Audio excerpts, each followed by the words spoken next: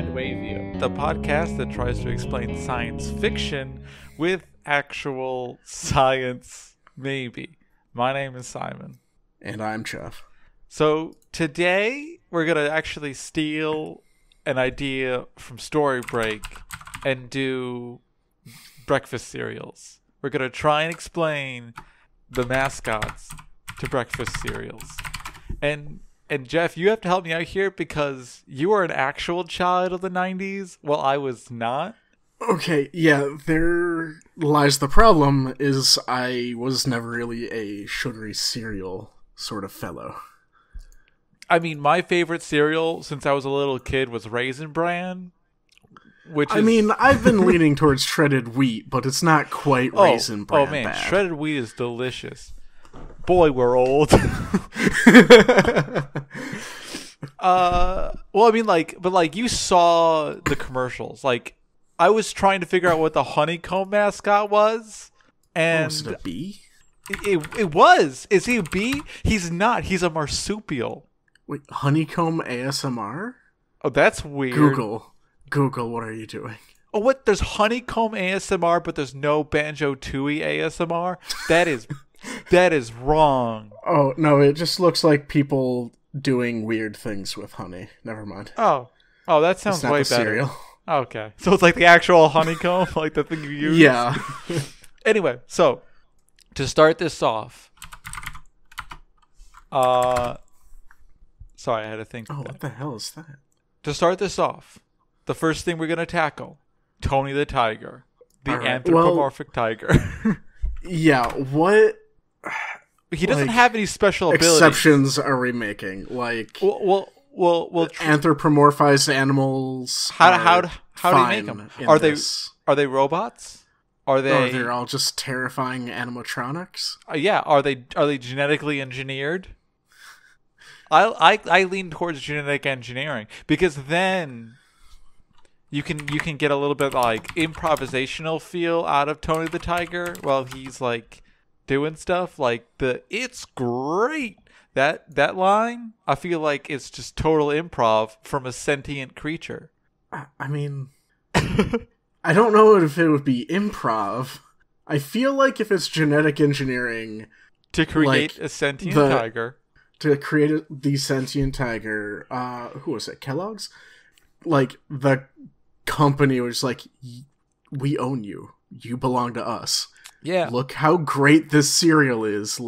Make sure everyone knows. Yeah. So that's not improv. But that's what I'm saying. I mean that line was improvised. I believe that Kellogg's genetically engineered a bipedal obviously tigers think, but like higher function thinking tiger.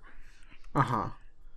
And then kept him. They keep him in a room, and all they do is feed him Frosted Flakes. So only Frosted Flakes. Like Frosted Flakes. Well, that definitely wouldn't be improv though. But the only other thing he gets is like nails to go eat. with the Frosted Flakes. So he thinks Frosted Flakes are like the best thing ever.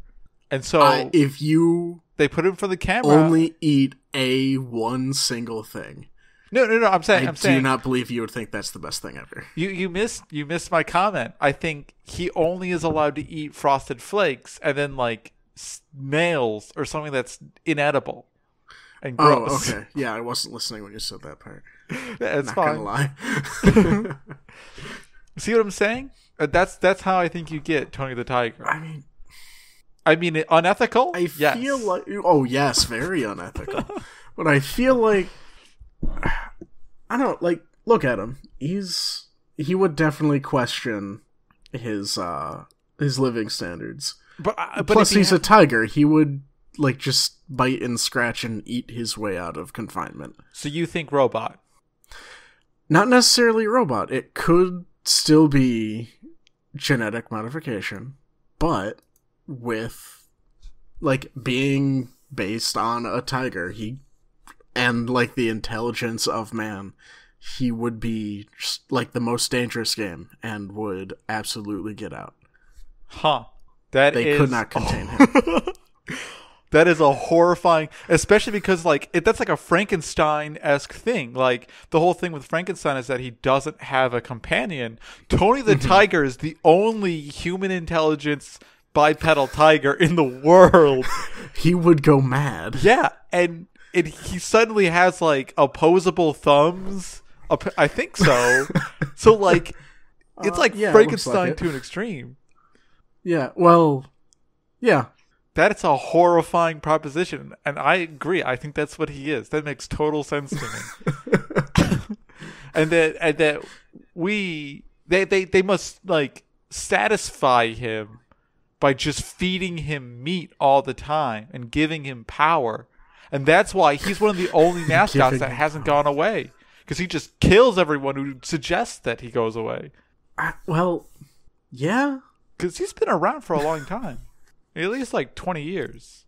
I mean, there have been other mascots that have been around for a while, no? Yeah, but not like as present. Like the Kellogg's chicken has been around for like... Kellogg's chicken? Yeah, well that's or General Mills, one of I think it's Kellogg's, like their mascot is a chicken. Oh, sure. It's like that chicken yeah. Anyway, so Tony the Tiger's figured out. Nailed it. We did. Nailed it in one. Next one, Toucan Sam. The toucan that can smell Fruit Loops.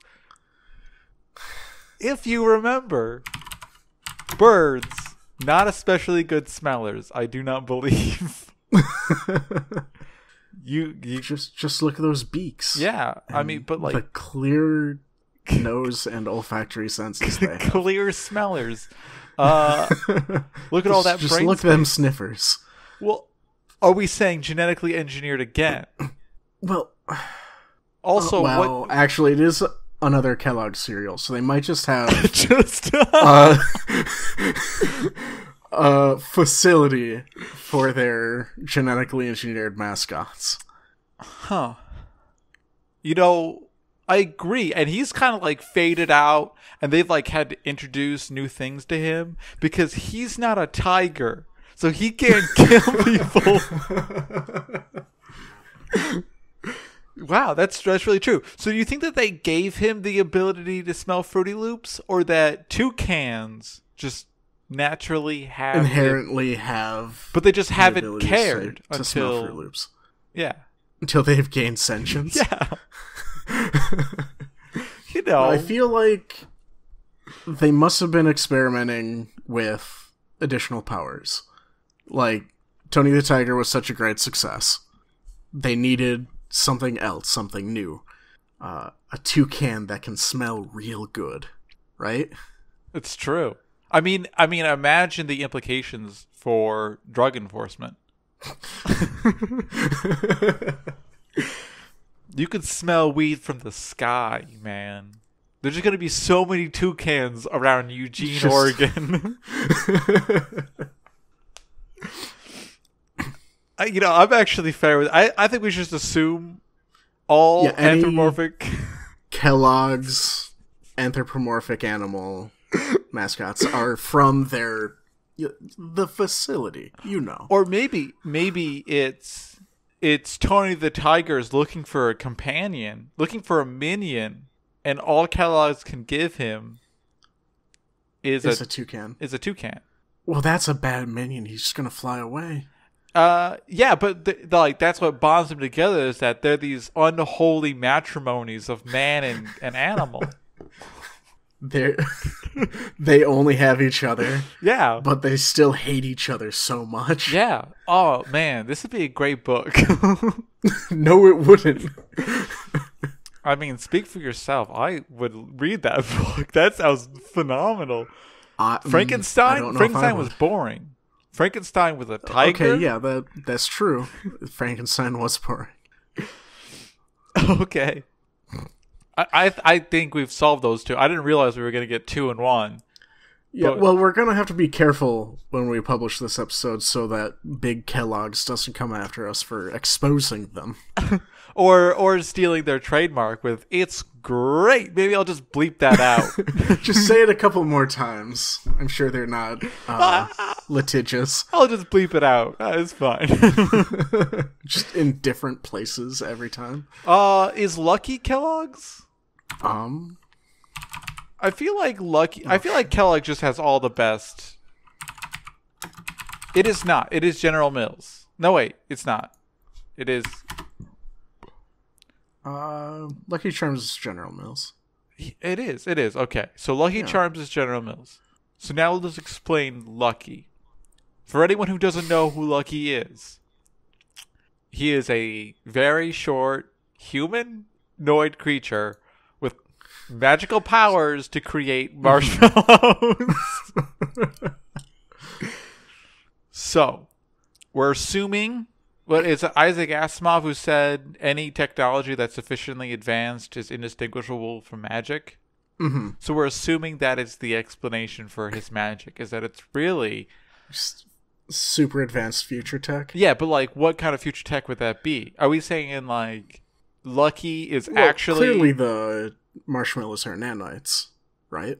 Oh, that could be self-replicating nanites, like nanites, or maybe they're the byproduct of nanites, like nanites that consume organic material and only excrete hardened marshmallows. Sugary marshmallow.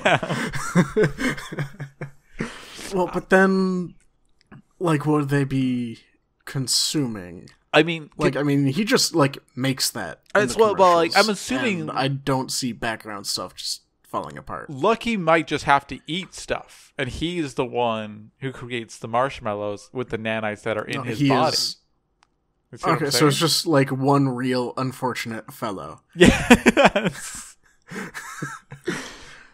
And that's why he's like terrified that these children are going to steal his Lucky Charms, because he's like, those are the nanites. Like, maybe the nanites are keeping him alive. Maybe he has like some like horrible disease, and he's kept alive by nanites that excrete marshmallows. Which he then must consume himself. I should put a caveat on this, that this is not science fiction. This is just cereals.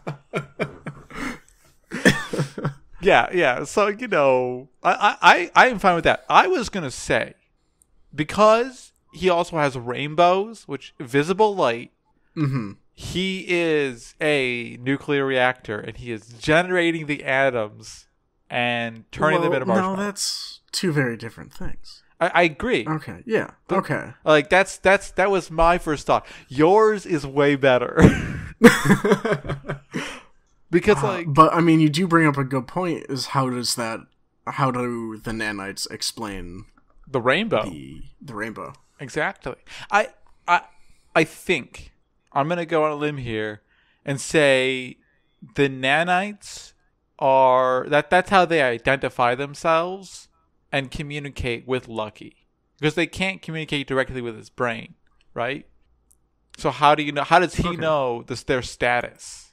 So they kind of give him color-coded messages for which variety of nanite and how they're doing. And, like, what he needs to present to them? Like... Yeah.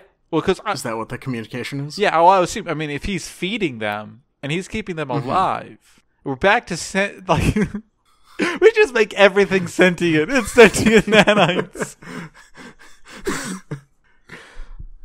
Sentience just solves so many problems. That's all it is. I don't know if it would be... But, like, yeah. Like, sentient nanites, though. Okay. I mean, but, like, I think they're definitely communicating with him through visible spectrum. Mm-hmm. And it's probably like... Wait. Roy... How many visible colors are there? Several. Red, orange, green, blue, indigo, violet. Oh, but indigo is no longer one of them. Or violet is one of them. So that's a 6. That's like a 6-bit system instead of an 8-bit system. So that's what I'm saying. Like, maybe but you can't do that with a... But, so there's probably two other colors. I don't think there'd be any communication, though, because it's always just the same rainbow. But Like, there aren't any colors that are more But that's what I'm saying. Lucky, pronounced than the others. because Lucky has been going for so many years. He knows how like, to. he's just got it dialed in. Yeah, like he really does. He got it tuned in. It's green all the way, all the time. His nanites are like, we are happy, dude. You've been feeding us, and we are producing, and that's why the marshmallows don't change. Have they not changed? I don't believe they. I definitely thought they've changed. And they changed shape a little bit, but I mean that's going to be assuming that they are just within standard of error for nanite production. Yeah, because they have to keep on producing new nanites, and there's going to be errors within those. Duh. Clearly. You were nervous about this episode. I think this episode is going great. So, oh god, we got Kellogg's has only anthropomorphic creatures stored in the facility. in the facility, and then General Mills has an escaped, fatally ill researcher. Yeah, who is running around with advanced nanites that poop out marshmallows in his body. Did we ever figure out why he needed to keep them? I think that's what I was saying. Like I think he's hiding the technology. When he's like they're after me, Lucky Charms. He's not talking about the marshmallows because the kids always get the marshmallows. He's talking about the nanites. Oh, yeah, that's a good point. Yeah, mm-hmm. he's hiding I'll it give that from to man. And that's why I think like maybe early on they were sending the nanites were sending him like more complex messages. They were like, you got to protect this man. They're after us. Look at how many marshmallows we'll make for you. Yeah. Infinite marshmallows all the way down. It's just marshmallows within marshmallows. But then why do General Mills have so many of the marshmallows? Like, is he just leaving... Oh, that's it. He can't let the kids get the marshmallows because he has to give them to General Mills? Well, that's what I'm saying. I think they don't take him back. I think the marshmallows are not what he's hiding. I think General Mills has been chasing him and he is running and trying to keep marshmallows from the kids. Yeah. And General Mills does definitely have those marshmallows. That's true. So maybe it's General Mills he's not hiding it from, but maybe it's the kids or like a secret organization that's trying to replicate these nanite processes that they can get like nanite material or that they send kids after to acquire. Who better? Who is less conspicuous than a child? You don't look at a child and be like, that guy's probably a secret agent who's looking for nanites instead of a... I do think a lot of them are shady, though. I agreed. But, like, who's going to believe you? You can't even try them. They can't even be tried as adults. They're tried as minors. So even if they get found out... That's true. Yeah. It's like, it's MK Ultra, man. MK Ultra? Is that the gang that use children because they can be... There's a lot of gangs that use... It's a cow. Yeah, just abort that. It's not MK Ultra. MK Ultra is the CIA. No, MK Ultra is definitely not what you're wanting. No, I'm looking for whatever the gang is that's from Mexico that keeps on going. MS-13. There you go. MS-13. I get those. Oh my god, that is very different than MK Ultra. It's like gangs using children because they cannot be tried as minors. That's what it is. Well, the children have to be tried as minors. Because they are tried as minors. Sorry. That's what I think it is. That's why I think it's always kids after him. I think we did that. Well, that doesn't explain why is he.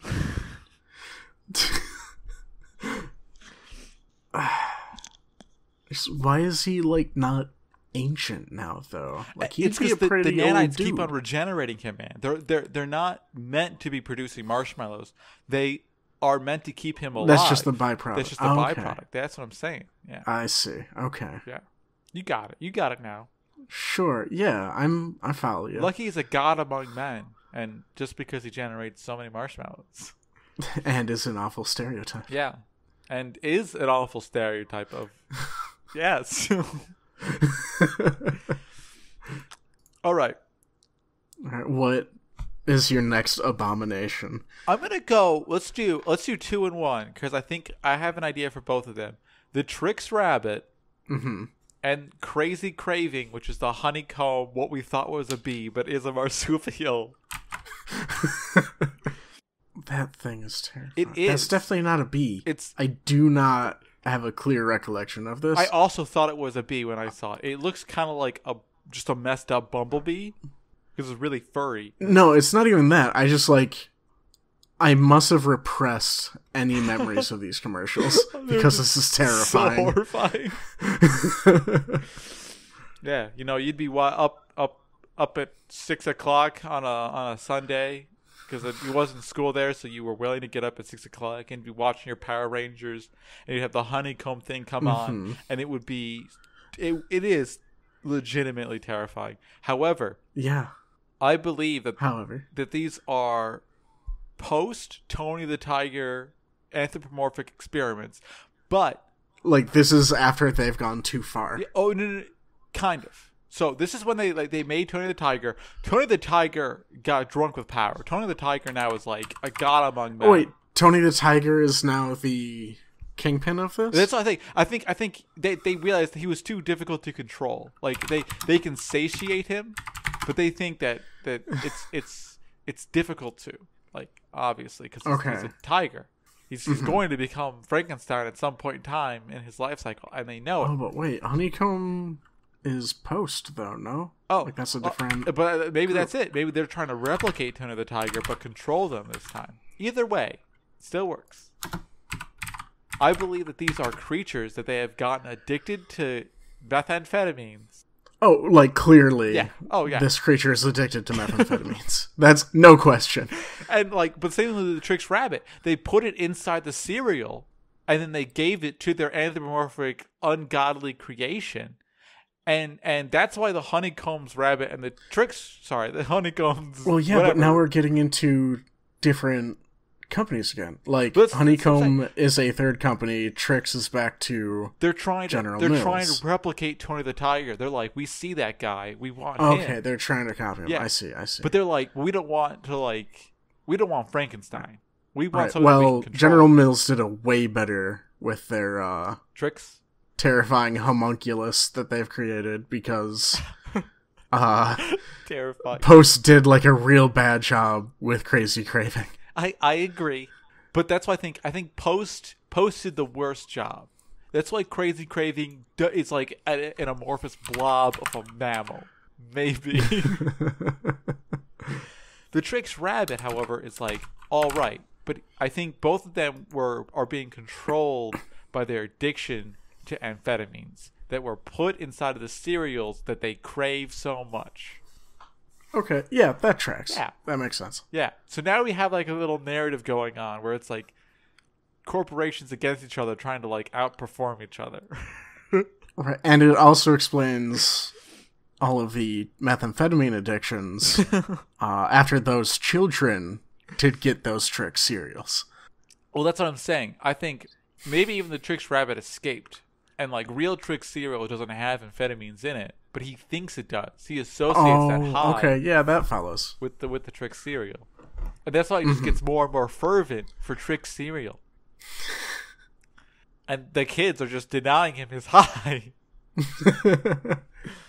Well, no, what's the Trix slogan? It's Trix is for kids. Trix are for kids. Yeah, I think that... So, meth is for kids, is what you're saying. But I know. No, that's not what I'm saying. I'm saying that real Trix produced Trix that comes out of the factory, okay. No methamphetamine. Trix that is fed to the Trix rabbit. The rabbit Trix were laced with methamphetamines to prevent the Trix rabbit from becoming too powerful. Yes. Okay. That's exactly what... That's precisely what I'm saying. I think that is a solid gold explanation. We were just pulling it out today. This is so yeah, good. no, we are on point. So I only have two left. One of them is the monster cereals, which are Are you sure you don't want to save that for Halloween? I mean, oh yeah, you know what? Let's save it for Halloween. Let's hide it. Let's tuck it away. We will explain. We'll put a pin in that. Because there's so many of them that is definitely its own episode. Oh yeah, definitely there are a lot. So for the last like 3 or 4 minutes, let's do Sonny the Sun. Sonny the Sun. Yes, this is the anthropomorphic sun that is on Raisin Bran. Oh, I don't know if I know of this. You just gotta. I don't think there's any background to him whatsoever. Oh, okay, I see. Yeah, he is literally just a anthropomorphic sun. I looked up Sonny the Sun in Google Images, and I wish we had like was not the sun at all. No. One of them is an album called Sunny War with the Sun. Yeah, that's what came up for me. Did you get Raisin Bran?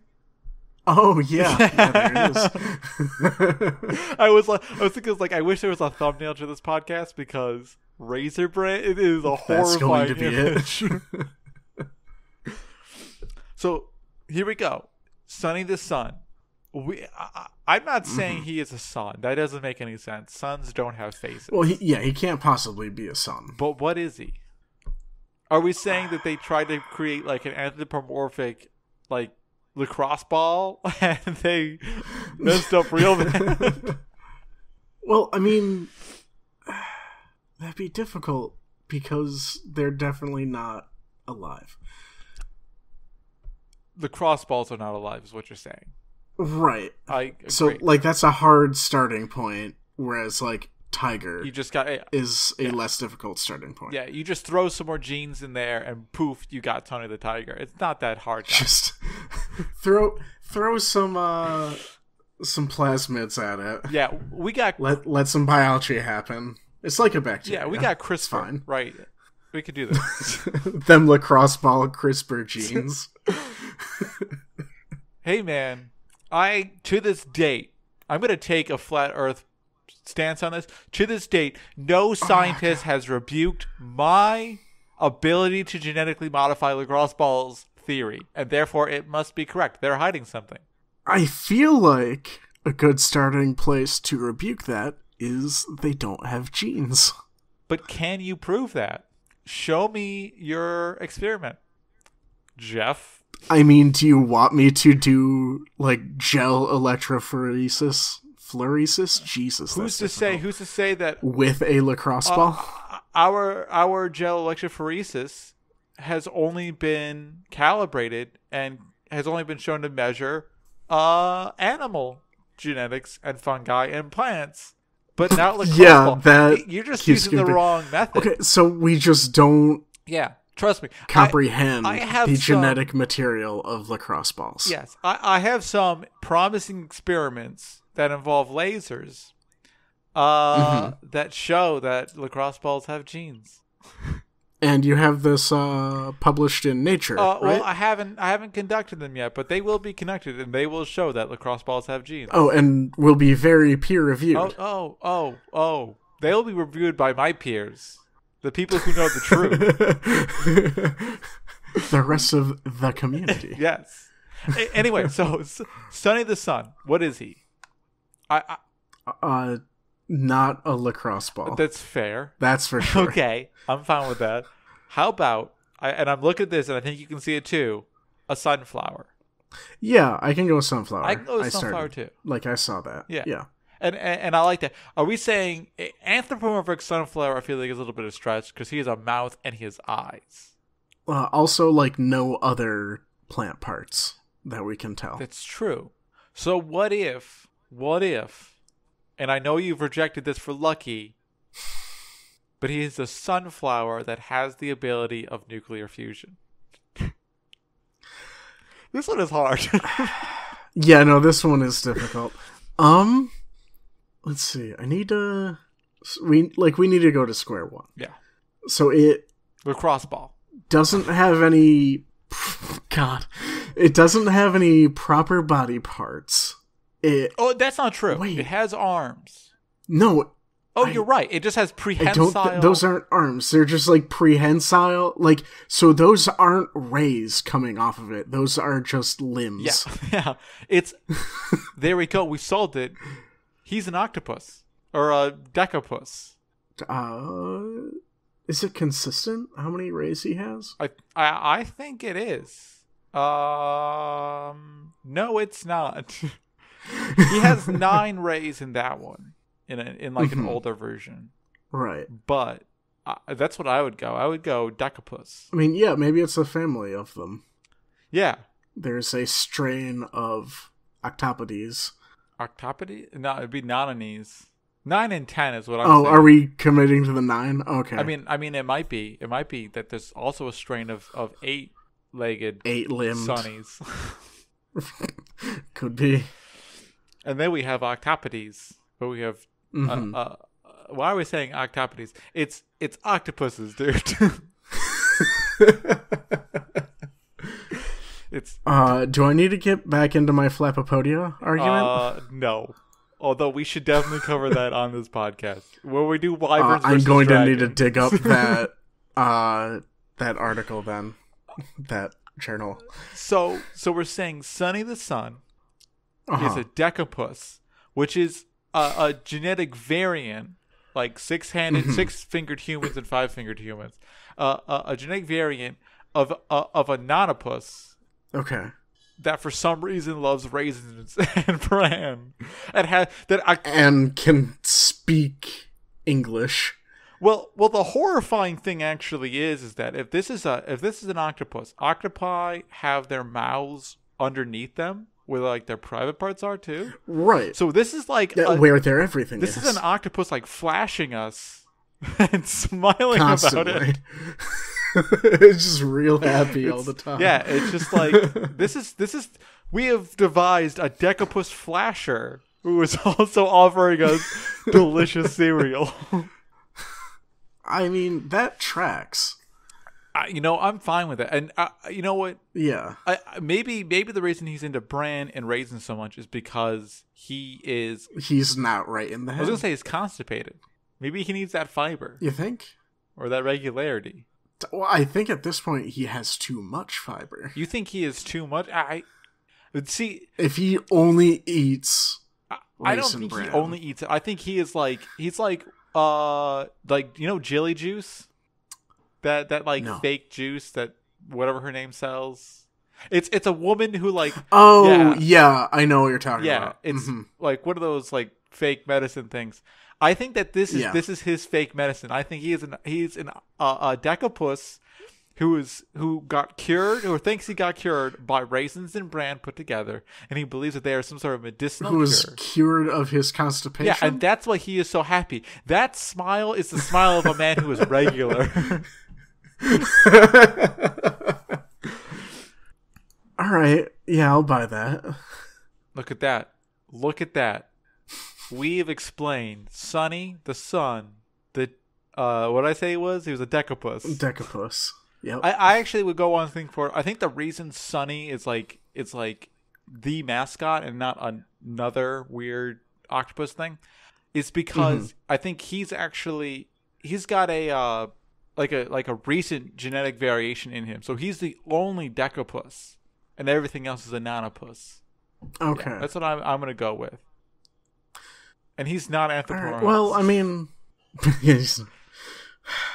all right. Well, I mean, it would just have to be multiple members of these species taking on the mantle of Sonny, because there are the 9 and 10 limbed versions. Yeah. Okay. I'm saying like the current one is like they saw a decapus. Oh yeah, the current one. Yes.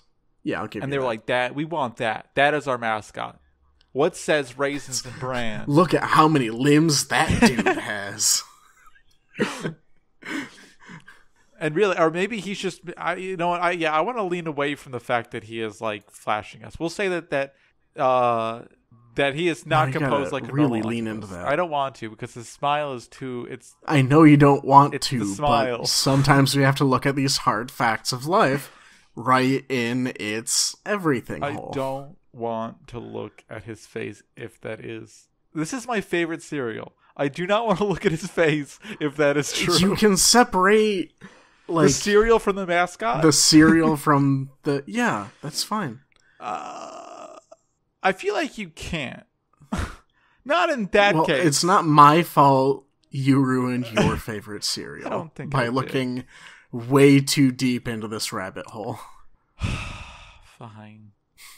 Anyway, So just to reiterate, for the world that we have created that accepts these mascots as real,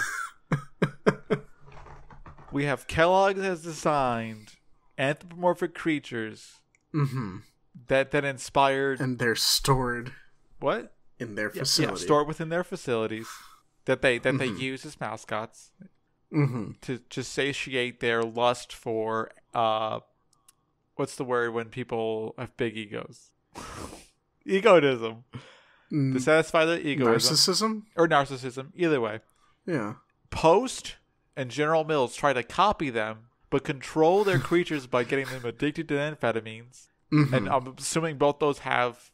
I mean, we're not even doing the fact that Crazy Craving... actually, kids turn into him. He's like the alien from whatever the movie is. Well, then...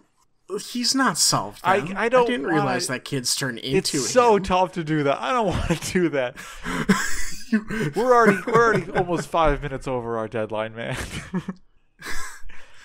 Well, we'll go back. Honeycomb. Maybe we'll deal with him during the monster cereals. Well, he's clearly a monster. That's fine. Well, no, it's easy. They're all just bacteriophages injecting Crazy Craving DNA into the children that consume it. There you go. And they all become Crazy It's Cravings. CRISPR gone wild. That's what it is. That's the natural conclusion to CRISPR. Of course. So we have Crazy Craving figured out again. and then Lucky the Leprechaun is some kind of weird researcher that got inoculated with what is it? Nanites. Nanites. That excrete marshmallows and communicate using rainbows.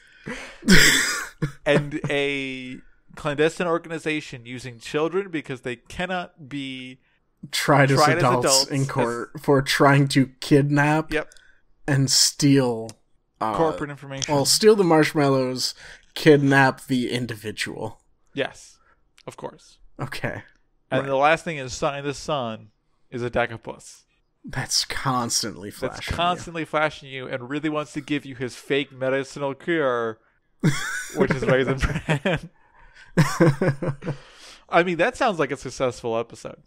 Yeah, no, I think we, there are no holes. Not at all. It's airtight. This is perfect science. I don't know why other people don't do this. I think it's because they don't want to deal with the emails afterward. Probably. Because I know I don't. That's why we don't have any social media. Anyway. Hope you can find us. It's a good episode. Remember to like and subscribe us on iTunes. My name is Simon Kozik. And I'm Jeff Conrad. Our music will hopefully be made by Joe Sobchak. I need to get on him about it because he said he would make it after Valentine's Day, and he hasn't. So that'll be fun. Well, give him some time. Well, I was going to remind him so he could do it this weekend. Oh, yeah. Okay. Anyway. I thought you were going to it's been 8 hours. Come on. It has been 8 months since he said he was going to do this. I'm not bitter at all. I have noticed. Thank you for listening. I was about to say thank you for watching. Thank you for listening. Thank you for watching. Thank you for listening. Enjoy your Raisin Bran.